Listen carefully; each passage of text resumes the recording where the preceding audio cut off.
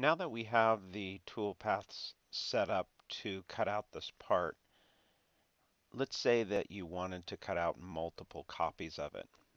Instead of redoing the toolpaths again, you can actually make a pattern of the toolpaths. And to do that, you just select the individual operations that you want to do. If you want to select multiple operations, you can hit Control and select. So you can notice that I have those highlighted. And then just hit the pattern button. The pattern button allows you to make a linear pattern or a circular pattern or a mirror pattern, etc. So let's just say we want to make a linear pattern. For the direction 1, you can select a line here, and then you can choose a spacing. Notice right now it's only shifted zero point 0.4 inches by default, which is not enough.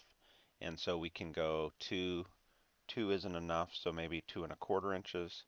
Looks like there's sufficient spacing there. And then we can put the number of instances that we would like. We could also add an additional direction if you wanted to make more of a rectangular pattern. And so you could choose direction 2 maybe to be perpendicular to that. And we could say maybe that's a 3-inch spacing there. And let's say we wanted to flip the direction instead of going down, we wanted to go up, we could just hit flip direction and we would make copies to go up.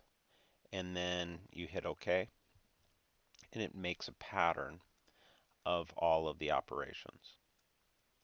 Now notice we have a pattern here that has the individual operations nested in the main folder.